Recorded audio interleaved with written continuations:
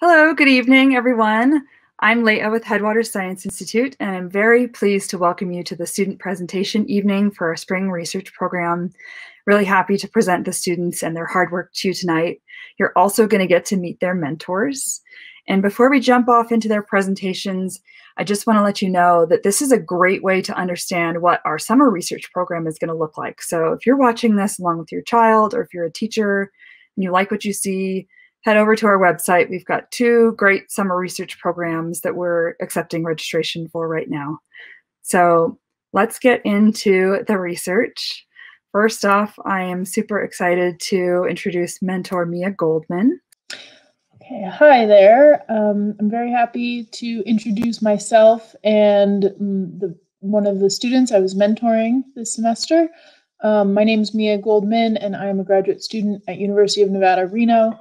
And my research interests include population dynamics and metapopulation modeling. All right, very pleased to introduce Leo Long. Leo's a 9th grade student from Truckee High School. In his free time, he likes to play sports, hang with friends, and eat food. When he grows up, he wants to either be a scientist or a doctor because he loves to help people. His favorite sport is soccer, and his favorite part of science is mineralogy. Leo lives in Truckee, Tahoe, and chose an experiment close to his heart. Hi everyone. Like Mia said, my name's Leo Long. I'm from Truckee High School, and my experiment is on the ice melt effect in Truckee, California. So my experiment is comparing the effect of sodium chloride-based de-icing melts versus calcium chloride melts. So I hypothesized that when the ice salt main ingredient is sodium chloride, that the effects will be much larger on increasing parts per million pH and conductivity as opposed to calcium chloride mixtures. Over 13,719 gallons of ice salt are dumped onto Truckee Tahoe's roads every winter to clear the ice off of them. This ice salt then gets into streams and rivers and affects aquatic ecosystems drastically by changing the toxicity. The ice salt will increase salinity in the water, causing macroinvertebrates to migrate, which will heavily affect the food chain. So my question is based on determining the effects of calcium chloride versus sodium chloride melts by doing tests on water pH, conductivity, and parts per million. I am interested in seeing the different effects of these 2 ice salts because they were the 2 most popular in our town, and I want to give a general suggestion according to which one is healthier for the environment. So the independent variable is the ice salt melt, either snowplow or diamond crystal, and the dependent variable is water parts per million, pH, and conductivity. So there's my hypothesis again. Okay, so my methods were, so I started off by collecting a total of 40 samples of 1 cup of tap water.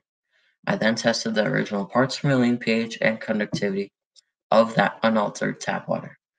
Then I added in the chosen amount of salt, which was either 100 milligrams or 300 milligrams, and I let it sit and I stirred it for 5 minutes.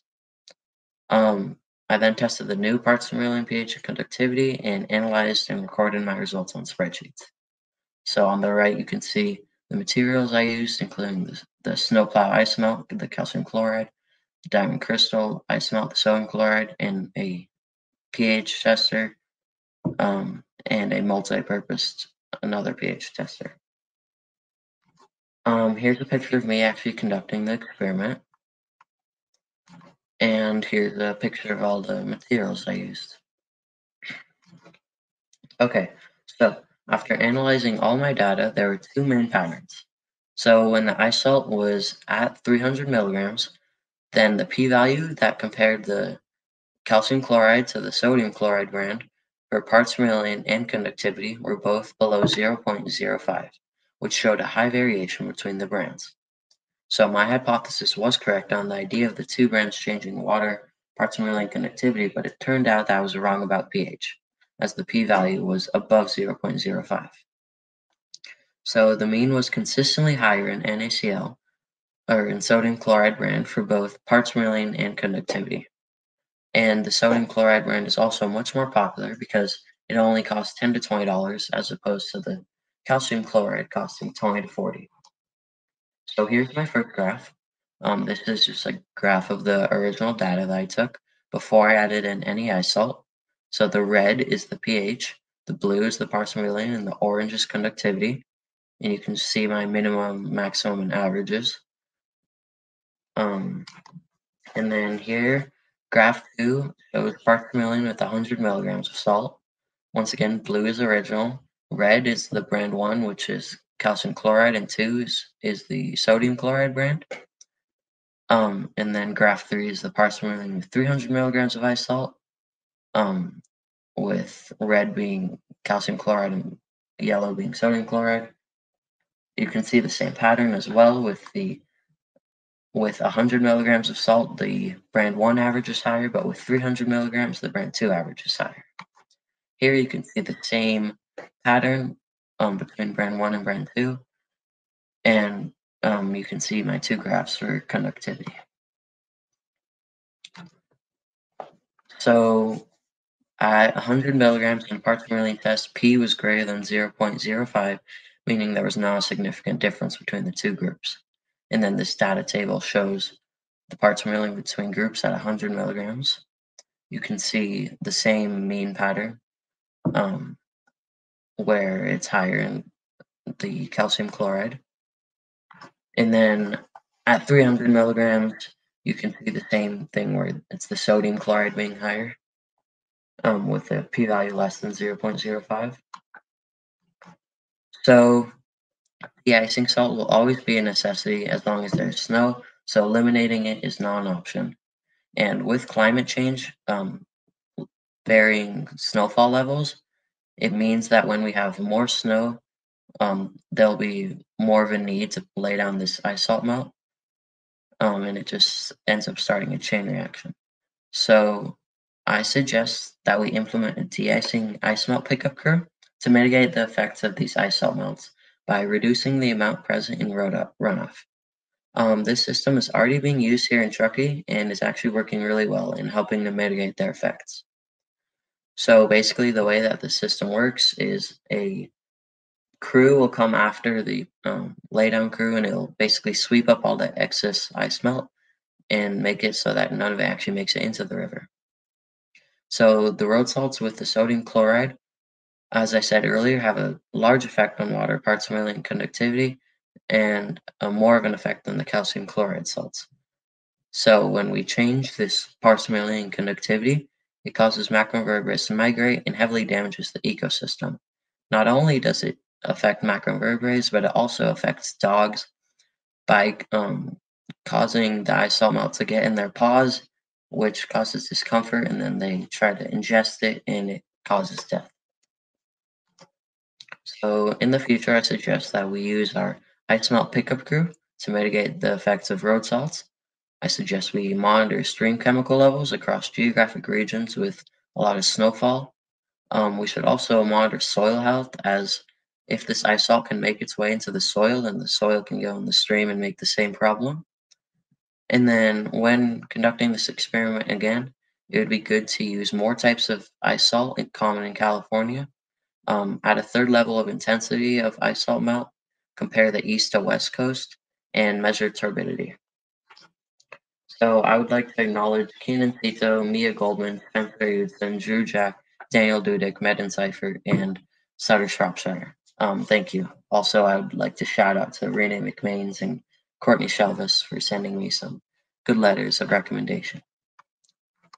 Here are my references, and yeah, thank you. Leah, how did you decide how did you decide how much intensity to test in terms of ice salt melt levels? So I kind of did a couple of preliminary tests, and then I eventually decided that those were 2 pretty good ranges because not only did just when I measured it out, it was about like 1 little grain of the ice salt was 100 milligrams and about 2 or 3 was 300. So that was a good measurement. And when I did the preliminary experiments, those 2 seemed to be like the best 2 variations of it. Okay, question just came in. Brian asks, are there effective de-icing solutions like sand that can be used that are not chemical-based? There are actually 3 that come to my mind right now. There's sand, coffee beans, and beet juice. All the 3, like, they work in their own ways. Like the beet juice, it melts down the ice, but then consequently it makes the sidewalk slippery, which kind of defeats a little bit of the purpose. And then like sand, like it will break it down, but it's kind of more expensive to just buy that much sand. And then coffee beans, it's kind of a weird resource. So Okay, next question. What other kinds of ice removal exist in other cold places? And do you have any idea how damaging those are ecologically? yeah, so like I also started looking into some magnesium chloride mixtures. And those, like based on the reports that I read, I didn't conduct an experiment on it, but it was kind of giving the gist that the magnesium chloride was bad for the environment. Probably either the same or worse than the sodium chloride, but it seemed like the calcium chloride ended up being the best. So in general, all of them are pretty damaging. It's kind of just a choice of which one is worse.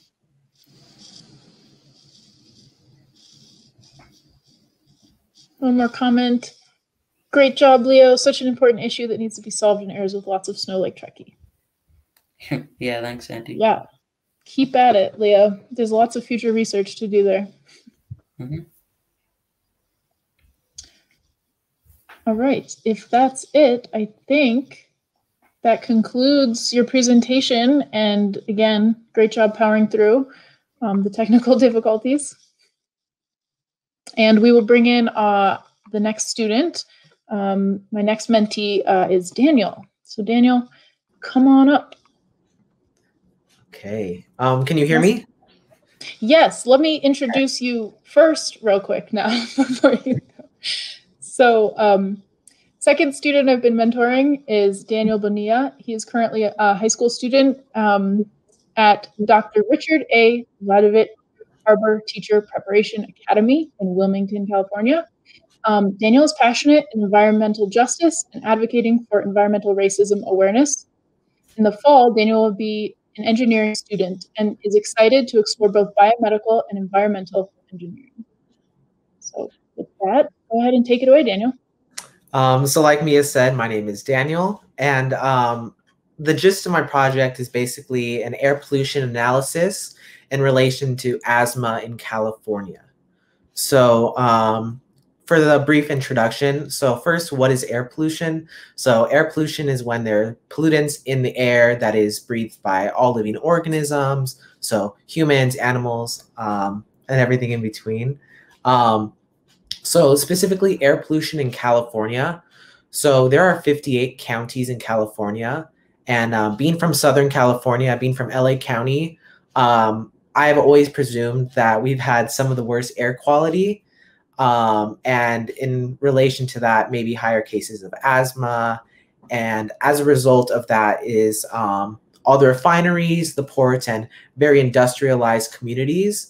For instance, my high school is a block away from an oil refinery. So I often question how safe is the air we breathe, and is there something we should know a little bit more? So another thing to add is, what does it mean to have bad air? So when I say that it has bad air quality, I'm using a lot of data from the Air Quality Index, the AQI. So that is a good summary of particulate matter, which are small particles in the air, carbon dioxide and ozone from different car emissions and industrial plants as well. And of course, what are the consequences of the bad air quality? So that's why I wanted to connect it to asthma. So asthma affects a lot of people, a lot of children, especially in my community. So I wanted to look as well into the asthma rates of hospitalization. So that's when people went to the hospital for asthma-related issues. And then I wanted to see the trends that followed this. So initially, I theorized that based on the household income, those communities would have higher cases of asthma as a result of bad air quality. So I'll get into that a little bit later, but a lot of the data that we're looking at has been from 2015 to 2018. And we kind of chunked out California for all three, Southern, Central, and Northern. So my research question is, what are the anthropogenic drivers and mechanisms of poor air quality across California counties in relation to asthma hospitalizations? So my independent variable for this are the different counties in California. Like I said, there are 58. And then the dependent variable, which is what is being accounted for, is the rates of asthma hospitalizations, the average household income, and the AQI, or air quality index, per county. So my hypothesis is Southern California counties will have higher rates of asthma hospitalizations and have a higher AQI, meaning that there's lower overall air quality as a result of the low-income communities that dwell in the southern region. So in particular, LA County will have higher amounts of asthma hospitalizations. So for materials and methods, a lot of the data sets that I got were from pre-existing sets online, which was pretty good that I didn't have to go to every single county in California and have like meters and stuff to collect the air quality data. So the data for the air quality index report, which included, particulate matter, ozone, and carbon emissions, that was all from the EPA. So I put a little screenshot there. All the average household income information was pulled from Index Mundi from the years 2014 to 2018. I used the California census to help divide up the different regions of California, so northern, central, and southern, and then I made that into an Excel sheet.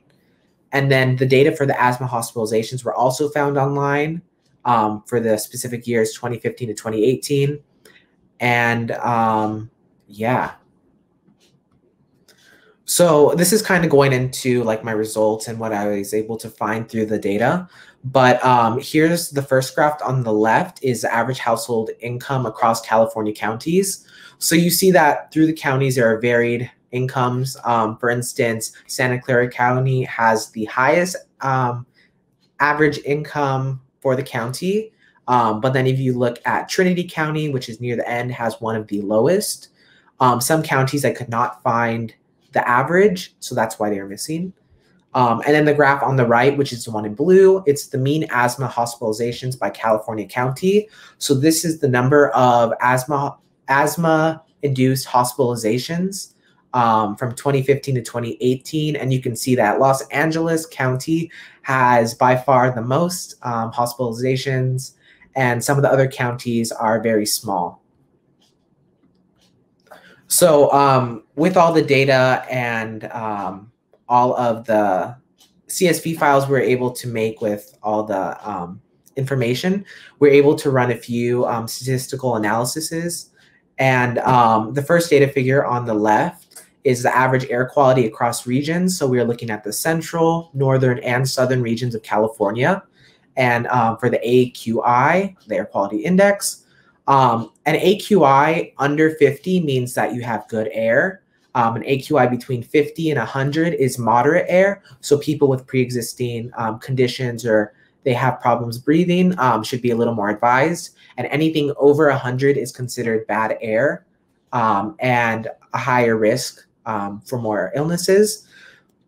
So you can see that, for instance, Central and Northern California have about 50 and a little less for their air quality. This shows that they have a moderate mix of both healthy air quality and with moderation. But if you look at Southern California, you will see that they have very poor air quality. It's kind of going between 50 and 75, 80. Which is something to take note of. And then if you look at the graph on the right, it's the mean asthma visit rate by region. So the purple area shows like the parameters of the average amount of visits, and the dots are showing some of the specific counties for both central, northern, and southern. So in particular, if you take a look at the top right quadrant of Southern, if you go up, there is a dot there. So for almost, I think it was about 16,000 cases were just a result of Los Angeles County.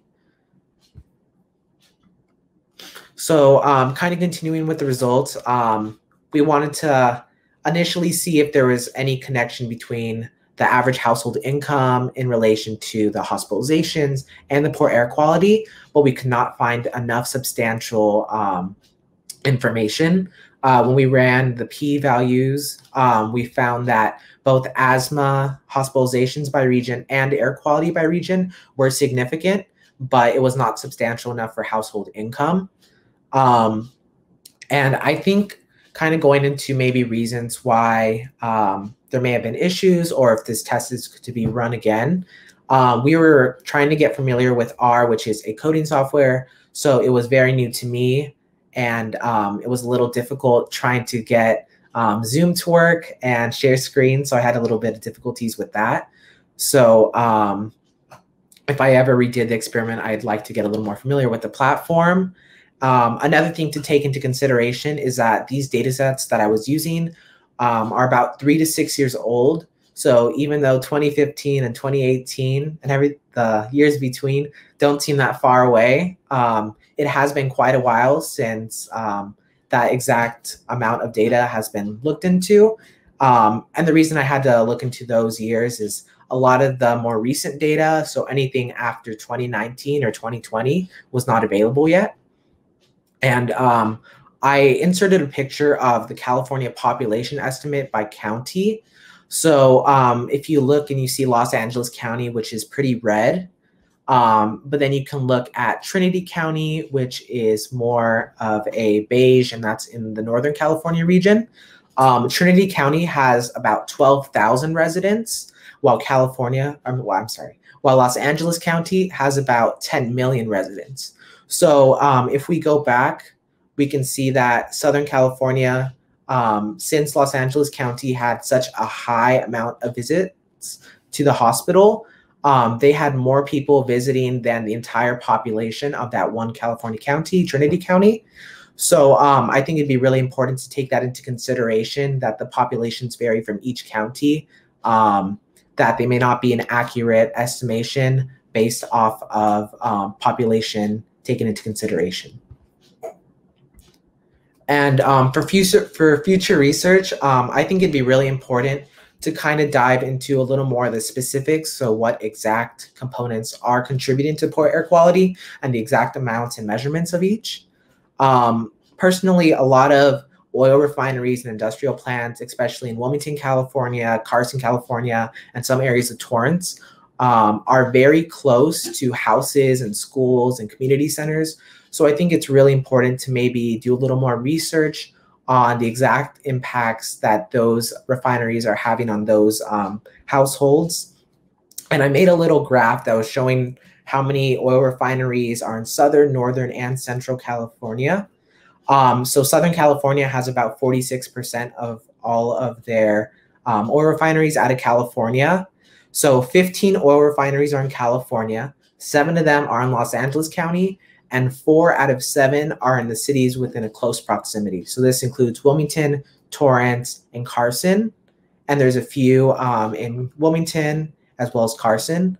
So I think it's really important to maybe look at that at a smaller scale, maybe going in depth with just Los Angeles County, and seeing all the subdivisions of those individual cities in relation to the average household income that might get more varied results.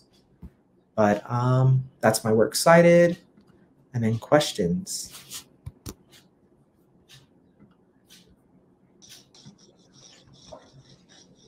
Okay, awesome job, Danielle. We'll wait for some questions to come in.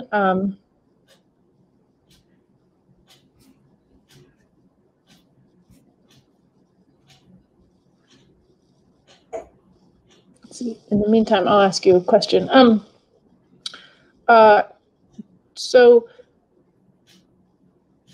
what were you most surprised by in your results? I think the most surprising thing was because initially I kind of wanted to look into the average household income and seeing if it had any contribution to, poor air quality and the asthma hospitalizations. So I think finding initially that there weren't any imperative data that proved that it was a big contribution was kind of surprising. And I think being able to get a little more in depth and focus like in specific cities or specific counties in California, I might be able to see that connection a little better. Because, for instance, Los Angeles County has like Wilmington, California, which is a really low income community, but then Beverly Hills, which is very high. So it's not that balanced. Yes, more statistics to be learned for sure about how to scale data. Okay, Michael has a question. While researching, did you come across other potential factors such as forest fires or weather patterns that could have contributed to drastic changes in air quality? So thank you, Michael, for your question. So that is one thing we definitely tried to take into consideration. So I think that because the years were it was 2015 to 2018, we weren't able to go exactly into how recent like our big California fires are. So that is definitely something that causes poor air quality, especially in Northern California and sometimes in the central area. So that's definitely something that I would have to look into a little more, but it definitely causes poor air quality as well. Awesome. Thank you so much, Daniel. Fantastic presentation. And I think that wraps it up.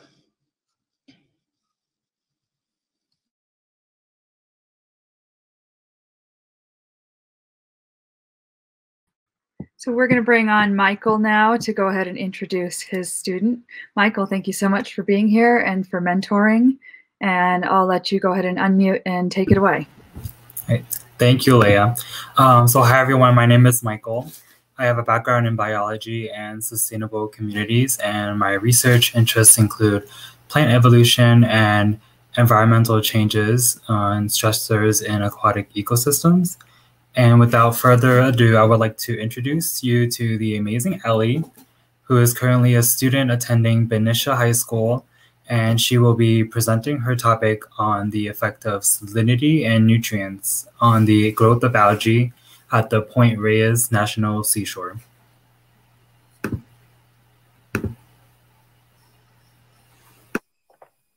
So hello, my name is Allie and my mentor is Michael, and my project title is What are the effects of salinity and nutrients on the growth of algae at the Point Reyes National Seashore? So starting off with an introduction, an algae bloom is a rapid increase or an accumulation in the population of algae in either freshwater or marine water systems, and it's often recognized by the discoloration in the water from their pigments. Algae requires factors such as warm temperatures, sunlight, and nutrients to grow and reproduce, so they accumulate in the upper 60 to 90 meters of ocean water. And in 2018, there were more than 300 reported incidents of toxic or harmful algae blooms around the globe. And so algae blooms have been on the rise globally for the past 30 years, presumably because of warmer water temperatures, due to climate change and nitrogen and phosphate nutrient runoff. And so while less than 1% of algal blooms produce hazardous toxins, these harmful algal blooms have negative effects for both bodies of freshwater and marine water, producing extremely dangerous toxins that can sicken or kill people and animals, creating dead zones in the water and even raising treatment costs for drinking water. And even non-toxic blooms can hurt the environment and local economies by causing conditions where oxygen is depleted from the water, block sunlight from organisms located in deeper waters, and clog or harm fish gills. So my research question was, how do the various salinity and nutrient levels affect the growth rate of algae at the Point Reyes National Seashore? And so I hypothesized that water samples with a high level of nutrients and normal levels of salinity would have the highest turbidity level. And my independent variables were the various nutrient and salinity treatment levels and the dependent variable was the turbidity as an indicator of algal growth. So the materials I used in my project was the API Pond Master Kit, a Pasco turbidity meter, 36 sample cups, and a TDS meter. So I first started off by collecting a total of 36 marine water samples at the Point Reyes National Seashore. So I collected 18 cups at Tomales Bay and 18 cups at Limatory Beach. And I applied 6 different treatments to the cups, ranging in different levels of salinity and nutrients. And once all the samples underwent treatment, temperature, nitrate, phosphate, ammonia, and total dissolved solids and turbidity were measured immediately after treatment and on days 2 and 4. And each sample cup was shaken multiple times throughout the data collection to stimulate the moving waters of the site environment the samples were originally taken in. So here are some of my data figures. So the slide shows 2 line graphs that show the change in turbidity over time at the 2 sites I collected data at. And as you can see in both graphs, treatment 2 at both sites had the highest rate in the change of turbidity. And treatment 2 was a low salinity treatment with 1 teaspoon of nutrient solution added. And then additionally, the lowest change in turbidity for both sites was treatment 5, which was a high salinity treatment with no nutrient solution added. So on this slide, it shows the statistical analysis test that I ran. So I used RStudio to determine the correlation between salinity and nutrients on turbidity.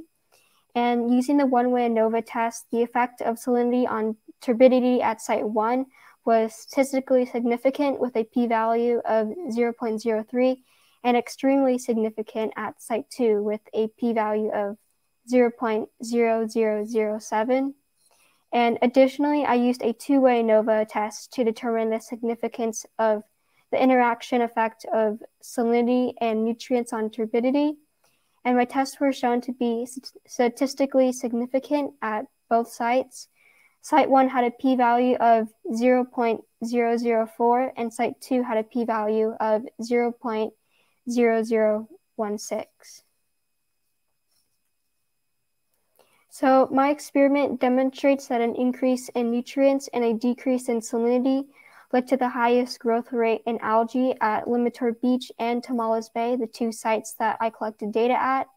And so based on the results of the two-way ANOVA, the findings show that high nutrient levels and low salinity led to the largest growth in algae at both sites. And the findings presented in this study support my hypothesis, which was that water samples from both sites with a low salinity level and nutrients would have the highest increase in turbidity over the course of the experiment. And then this is likely due to the fact that salinity causes osmotic pressure in and outside of plant and animal cells, causing them to swell. And these conditions put constraint on the growth of species, such as the algae types that were presented at each site. And so additionally, variations in salinity also influence several biochemical and physiological mechanisms, such as lipid production and growth, which is essential in marine organisms. And so further research could include sampling more sites at the Point Reyes National Seashore, testing more parameters such as different types of nutrients and a wider range of salinity or nutrient levels.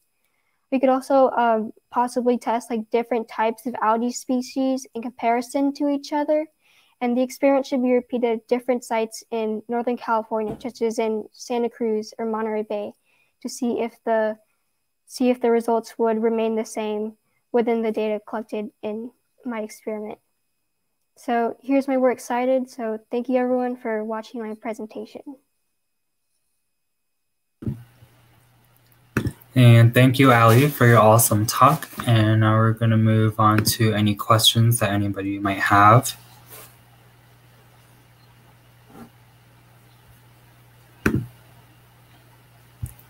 If there are no questions, I can start off with one. So if you repeat the experiment at more research sites, do you think that you would find the same results? I feel like a big part of it depends on like what algae species are present. I wasn't able to, in my experiment, look into the different types of algae species that I manipulated like the treatments with. So I'm not completely sure, but that's something that I would definitely want to research in the future. Awesome. And someone, Willow, is asking, are any of your results surprising to you? So particularly for treatment 5, it was a high salinity treatment with no added nutrients. I was really surprised because the algae did not grow in the treatment cups for the treatment 5, and I was just really surprised that the turbidity remained constantly at 0 for all of the sample replicates.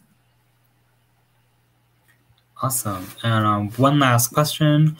Do you expect any changes in the results if the experiment was conducted over a longer time period? Yeah, so I originally collected data on days 0, 2, and 4, and it turned out that the turbidity level from days 2 to 4 jumped for a lot of the treatments. And so I think like collecting data over a longer period of time, maybe like 2 weeks or like a month, would be a good idea for further research. Awesome. Well, thank you again for your presentation.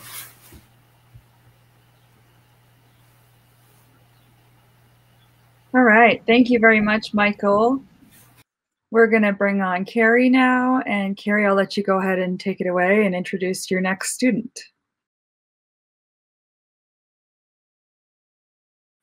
Oh, Carrie, you're muted. Thank you, Leah. All right, I'm Carrie Spooler. I'm an environmental scientist, and I have a master's in geoscience from Boise State University. I was lucky enough to mentor the next 3 students that we're going to hear from tonight. The first one will be Vivian Scott from Aragon High School in San Mateo. I really liked Vivian's project because it was a really great backyard study investigating something that she sees every day, which in this case is the different microclimates across San Francisco, and studying how these different climates might affect things in the environment like soil quality. She's a really great field scientist. She collected a ton of data for her project, even more than she's going to have time to show you tonight. And she also did a really great job taking really detailed field notes and observations. So you can get started. Thank you so much. So as Carrie said, my name is Vivian Scott. I go to Aragon High School, and today I'm going to be talking about how San Francisco's microclimates affect soil quality. So microclimates are small regions within the same larger climate area that contain very drastically different climate conditions. So even just in the San Francisco Bay Area, in the city of San Francisco, microclimates are extremely, extremely prevalent, even just between neighborhoods. So growing up in the Bay Area, I realized how it could be foggy in one part of San Francisco, but extremely sunny in another part of San Francisco, and was pretty interested in this kind of phenomenon. And so soil quality is very, very influenced by climate, very tied to climate. And so I really wanted to explore how and if microclimates affected soil quality. So my research question, I was really interested in how soil quality differed between microclimates in the city of San Francisco, specifically exploring urban parks. So my independent variable was essentially differing microclimates between neighborhoods, and I measured soil quality based on pH and soil nutrients, including nitrogen, potash, and phosphate levels, and I also measured moisture levels and soil texture. So I hypothesized that soil in the coldest and most rainy microclimates would contain the worst soil quality, kind of with the depletion of nutrients, because I believe that rain and wind would cause nutrients to to become disturbed and essentially leach out of the soil without letting time for the nutrients to build up and develop. So for my research, I wanted to test at least 3 different microclimates. So I selected ones that I knew had pretty drastic differences between them. So I first chose a location based on a pre-existing climate that I was very, very aware of in the Mission Potrero area called Mariposa Park. So the Mission district is pretty populated, pretty crowded, and is one of the sunnier and more warmer areas of San Francisco. And then I selected one microclimate with a pretty medium area. So the climate is a bit colder than Mariposa Park, and that was in Twin Peaks, called Tank Hill Park. And then I selected one more colder, more foggy region in Golden Gate Park. And so I tested some data from all 3 of these sites. So for my methods, I visited parks in each of the areas that I just described, and I used a quadrat, which is essentially 2 pieces of paper tied together, and I threw it behind me to randomize the locations that I picked and to kind of eliminate any bias I had in choosing my replicates. So I found 10 random replicate locations at each site, and I used a pH meter to collect pH and moisture data for each replicate I took. And then I also took 6 samples of soil at each location to test with an at-home soil rapid test. So once I was home, I used the instructions in the rapid test to mix the samples with water, and I used the solution to determine the phosphorus, nitrogen, and potassium concentrations in each sample. I then inputted all my data into Google Sheets to create bar graphs containing the results and run statistical analyses on each of my results. So now I'll show you some of my key results. This graph shows the average levels of nutrients that I measured for each of my sites. So the axis shows nutrient levels on a scale of 0 to 4. So 0 being kind of depleted, 4 having a surplus of nutrients, and the green bar highlights the ideal range of nutrients.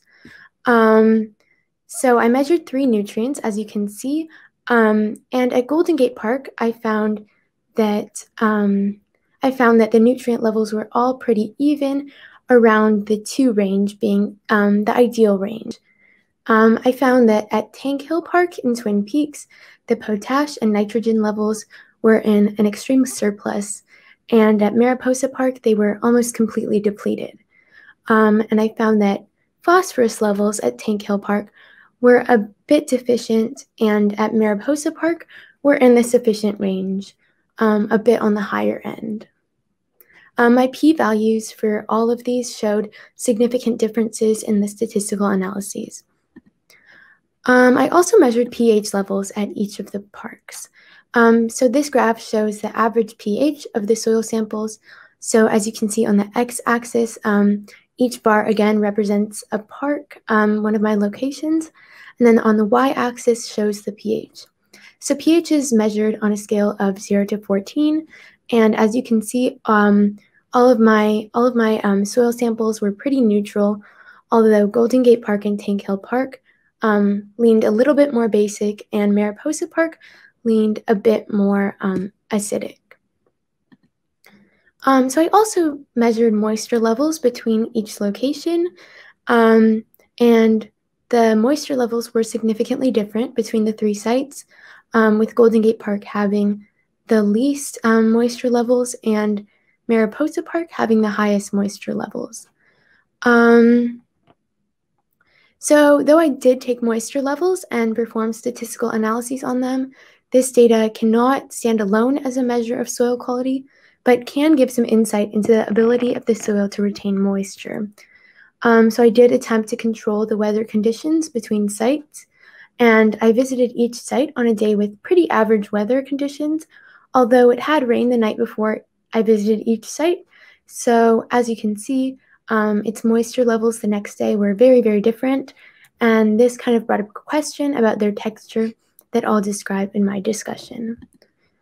So I did find that Though I originally hypothesized the data would show a depletion of nutrients in Golden Gate Park, my research did disprove this hypothesis. The nutrient levels were the most stable and the most adequate in Golden Gate Park, while at Tank Hill Park, many nutrients were abnormally low and deficient, and at Mariposa Park, at Tank Hill Park, many nutrients were abnormally high, and in Mariposa Park, many were fairly deficient.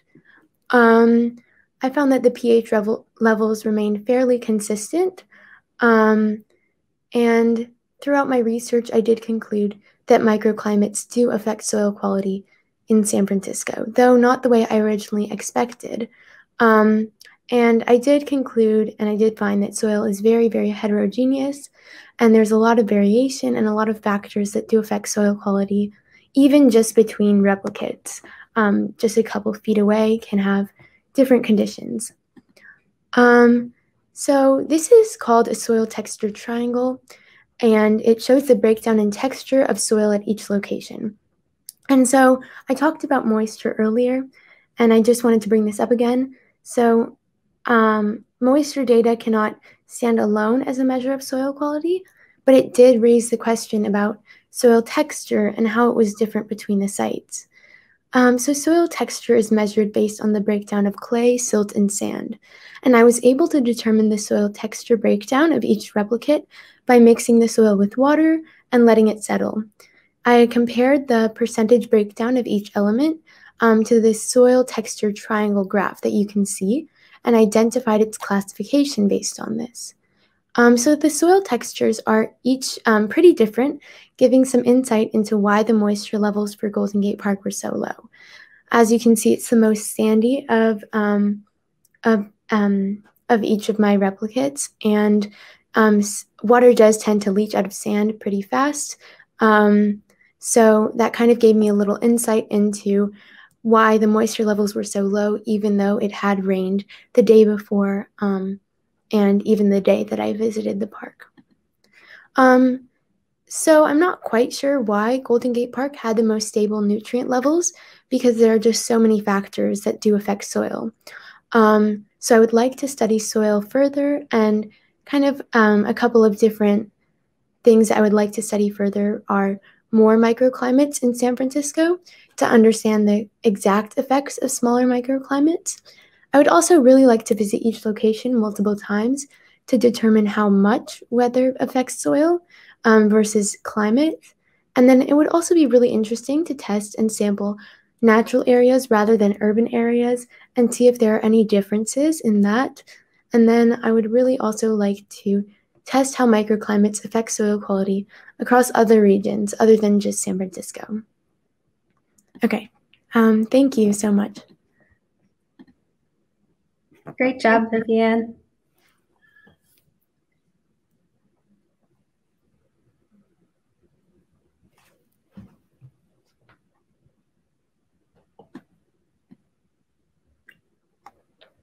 While we wait for a question to come in, I guess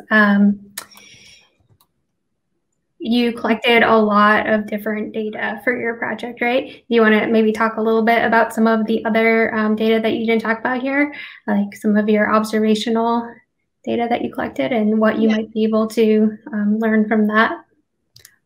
So in each of the quadrats that I collected, I took a picture of the square that I looked at, and I kind of also wrote down what percentage was covered by vegetation, and I also looked at erosion, any signs of erosion that I could look at on the surface. And I tried to test different sites that had pretty similar maintenance levels. So even though Mariposa Park was a bit more maintained, I tried to test soil that looked a little bit more untouched, if that makes sense. And so I did see kind of similar vegetation coverage in the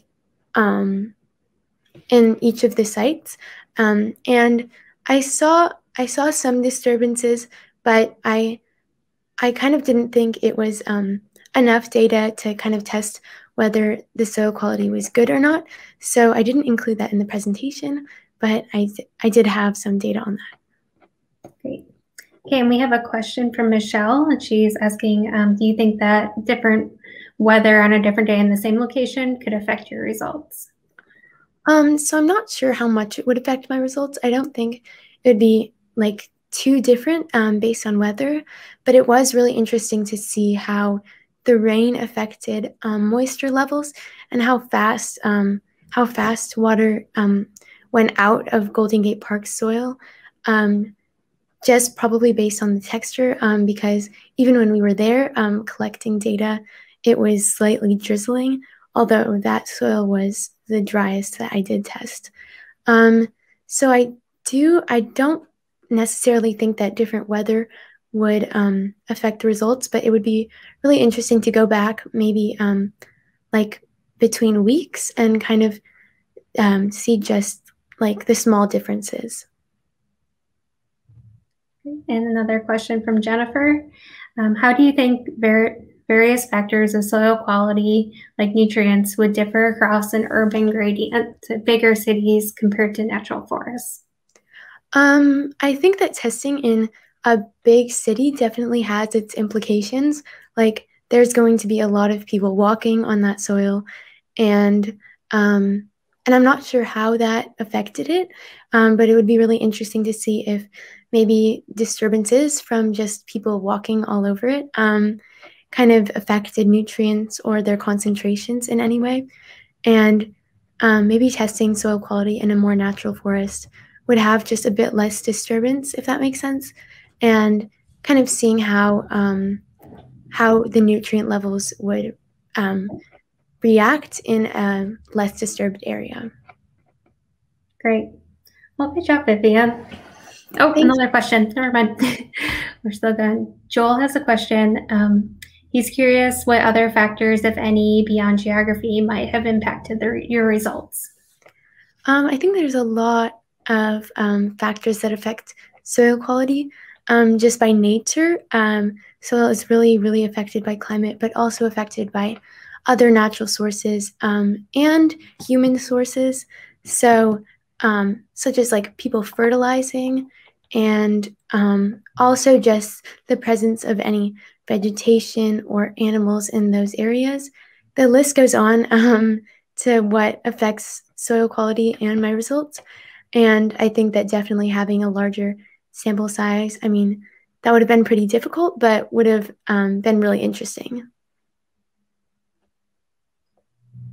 Okay, great. Good job.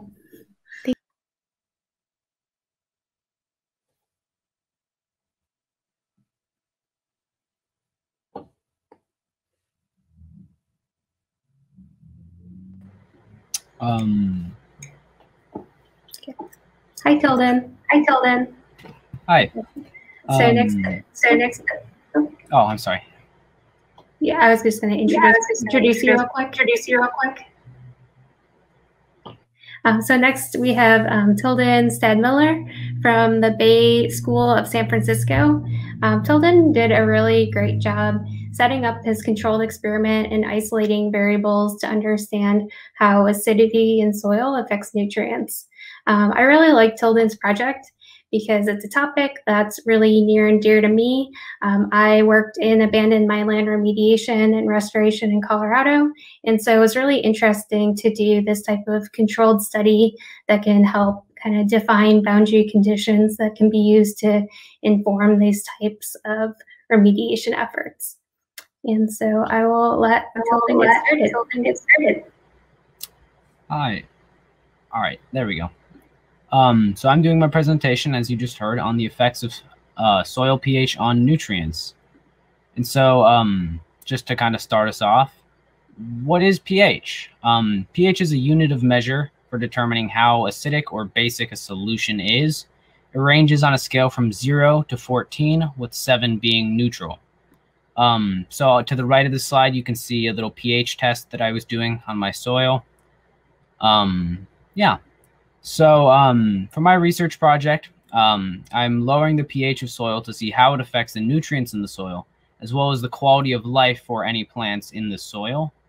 This is something I've always wondered about since I learned about acid rain and how pollution affects the pH of rainwater in science class.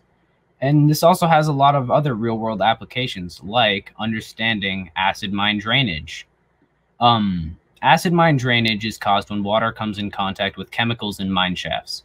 It produces a very acidic liquid that seeps into the surrounding soil.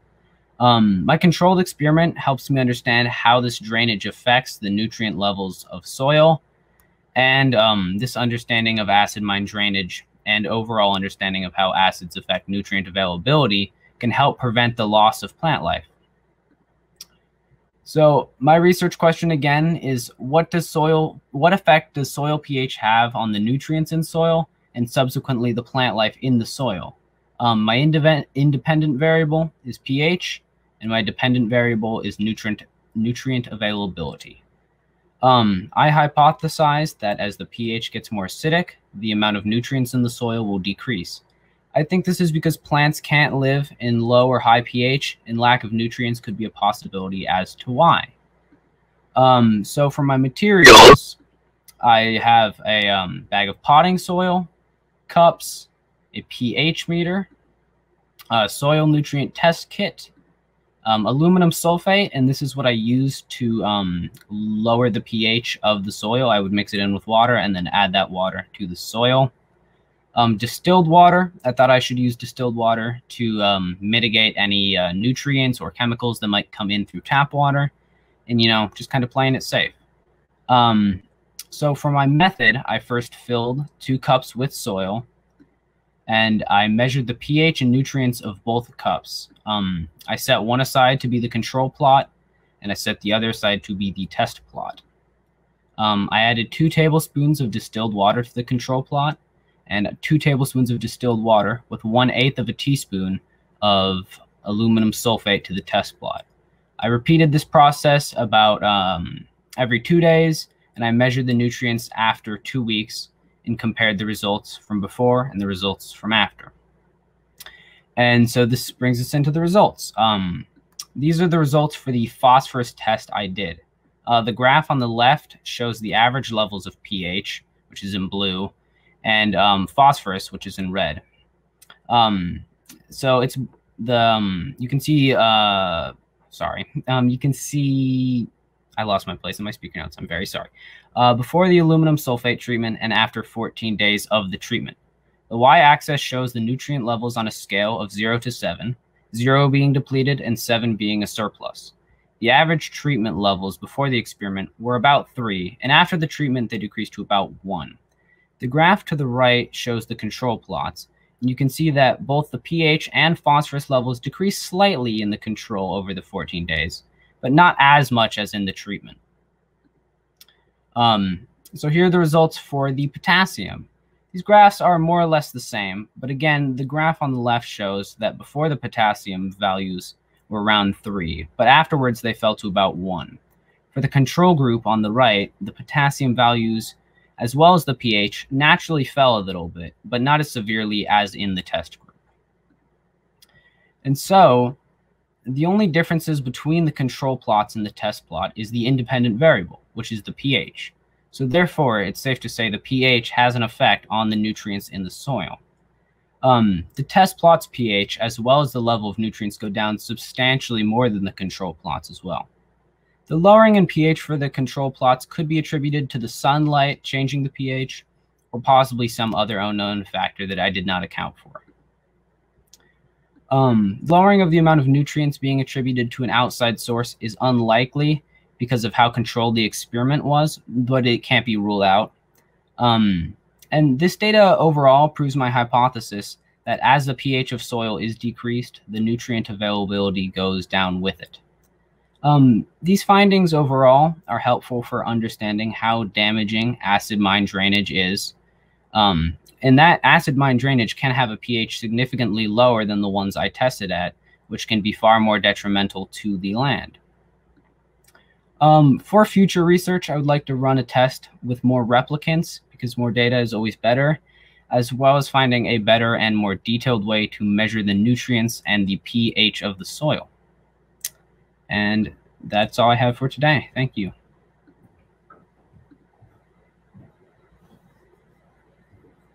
Great job, Tilden. Great job, Tilden.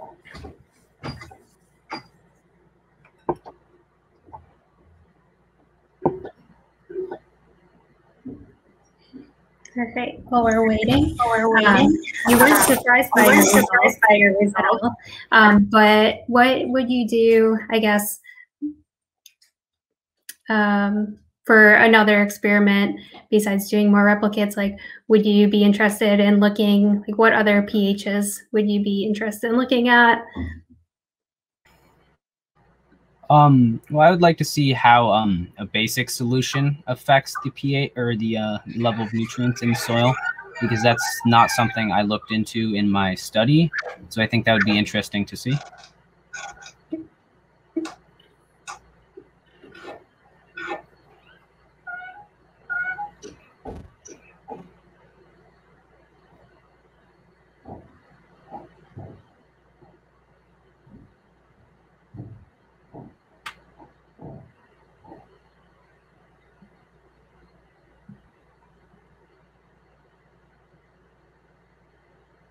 Okay. We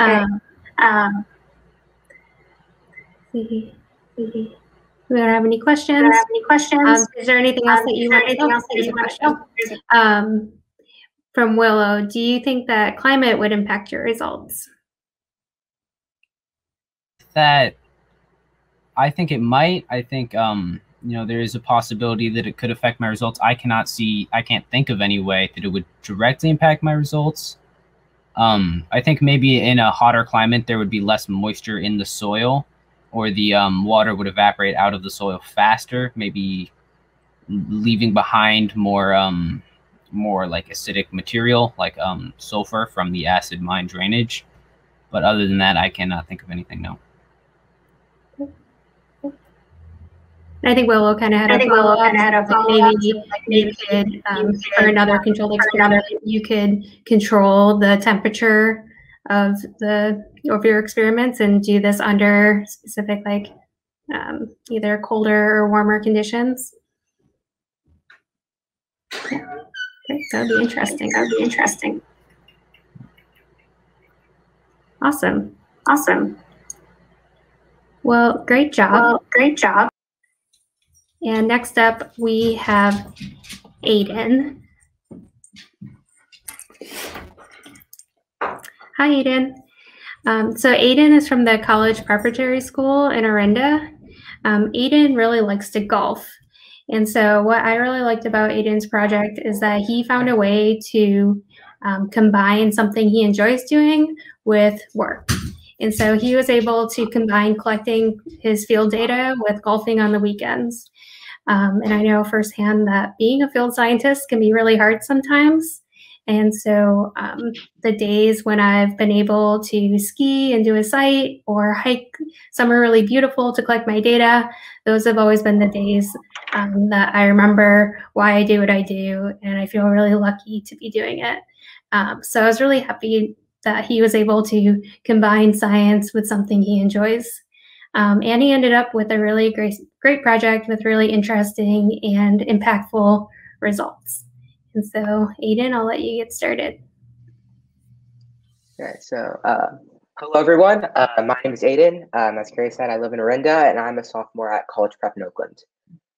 So today, I will be presenting research I conducted on the environmental impact of golf courses on surface water quality.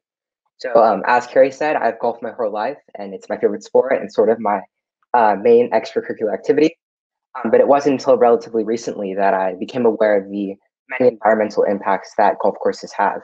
So when presented with the opportunity to conduct a research project, I decided to explore a little bit and look into the environmental impacts of golf courses. So to maintain their pristine look, golf courses often opt to use excessive amounts of fertilizers. To start with, fertilizers are just basically, they provide crops and plants with large amounts of food and nutrients to grow faster than they otherwise would in a natural environment. Two of the most abundant nutrients within fertilizers are phosphorus and nitrate, which often enter lakes and streams via soil erosion and excess water runoff. Specifically, I will be focusing on nitrate as an indicator to determine the presence of fertilizers in bodies of water. Runoff is a problem especially relevant to golf courses due to the large amount of irrigation used to keep grasses green throughout all seasons. This runoff transports dissolved fertilizer nutrients into lakes and streams. Likewise, soil erosion carries fine particles enriched with nitrate into the same lakes and streams. And over time, these particles accumulate as sediment in the water and serve as long-lasting and hard-to-dispel sources of nutrients for aquatic plants. Once these nutrients are released into the water, aquatic plant organisms, such as algae, will react to the chemicals in a similar manner to any other sort of terrestrial crop. So this leads to, as we learned, I believe, from Ali's presentation, algae blooms, which refer to the rapid accumulation of algae in marine water systems. These blooms are very unhealthy for water ecosystems, given that as algae decomposes, it removes substantial amounts of oxygen from the water. This leads to eutrophication, which is a term used to describe the process by which a body of water becomes overabundant in plant species and is therefore too low in oxygen content. Eventually, this process can ultimately lead to the suffocation of fish or other aquatic animal species as oxygen depletes entirely.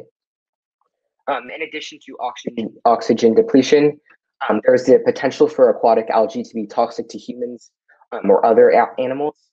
Certain algae can cause respiratory problems, rashes, nausea, or even death for certain animals if consumed. So definitely this is a very big problem, and golf courses using excessive fertilizer can have wide environmental impacts on the overall aquatic ecosystem.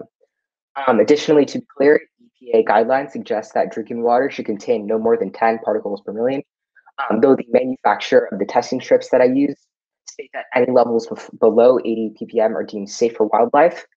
So that will be the sort of standard I use to determine what we consider safe and unsafe. So to move on to my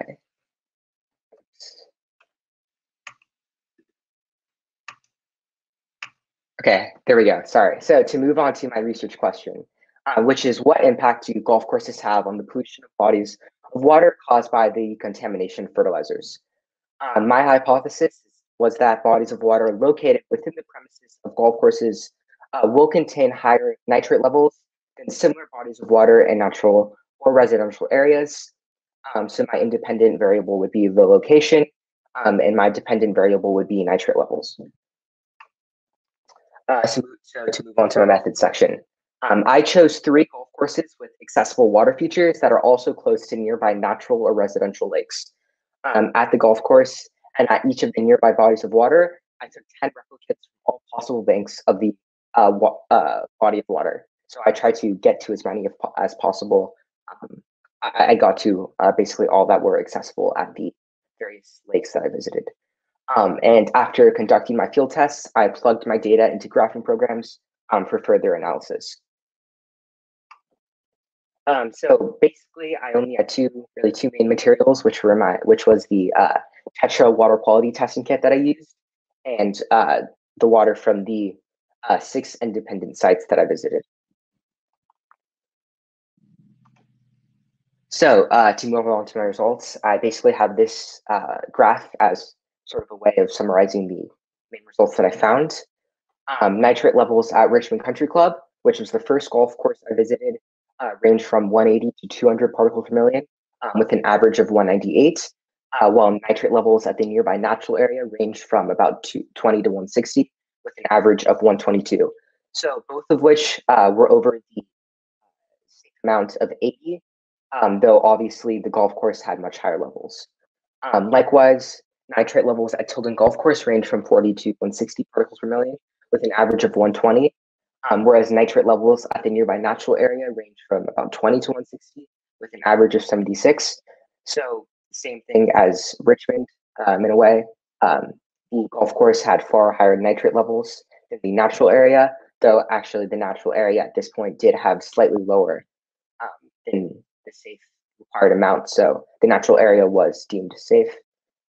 And then for my last pair of sites at Karika Golf Course, the nitrate levels ranged from 40 to 160 particles per million, with an average of 92, whereas nitrate levels at the nearby natural area ranged from 20 to 80 ppm, with an average of 46. Here again, at Carica, it was above safe limit, whereas the natural area was actually far below. And there is certainly a very big difference there. So in my discussion section, I concluded that there was, the golf courses tested did display statistically significant higher levels of nitrate than their natural counterparts. Some possible sources of error include a lack of equipment accuracy. For the Richmond Country Club site, the nitrate levels actually exceeded the range that I was given, and it's just a testing strip. So I wasn't actually given the exact value. I just knew that it was higher than the range that I was provided. So for all I know, it could be really, it could be 198 plus or 200 plus. Additionally, the values, so as I said, the values for individual golf courses at Richmond went beyond the maximum value. To continue to my future research section, I think it would be interesting to see if certain fertilizer brands that golf courses utilize lead to higher nitrate levels than others. So it would be nice to see maybe there's a certain brand that would work better than others, and that would be more environmentally conscious. It would also be interesting to see the impact on golf courses that are located adjacent to freshwater versus saltwater. To see if there would be a similar trend as I observed. All of my sites were freshwater. Additionally, my research was quite small. It was just 3 pairs of sites. So I think it would be interesting to see more comprehensive testing nationally or worldwide to see if there's a broader trend there. And I think it would also be very beneficial for golf courses to have detailed guidelines so that they know how they can be more environmentally conscious. Because right now, I'm not entirely sure if there's a ton of research or a ton of pressure to actually meet safe guidelines. And that's it. Thank you. Great job, Aiden. A question from Leah. Why did you choose to do 10 replicates? Yeah, so I guess that was just a recommended number so that I could get a wide enough array of samples. I guess it's sort of a reasonability thing, but I guess I thought that 10 replicates would be a decent test of the water quality at the golf course. And another question, were any of the sites connected to other water bodies, such as inlets or outlets? And if so, how do you think that impacts your results? Yes, I believe a few may have been. In general, I tried to pick golf courses, or I tried to make sure that the bodies of water were of about the same size. And I made sure I conducted my tests at about the same time of day.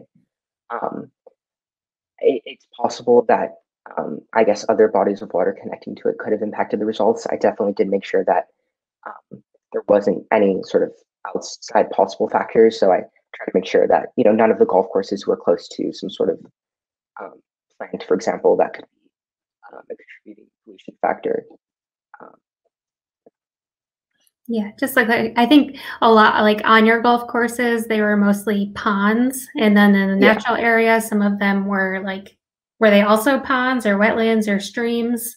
They were all ponds. They were all essentially sort of ponds related. Okay.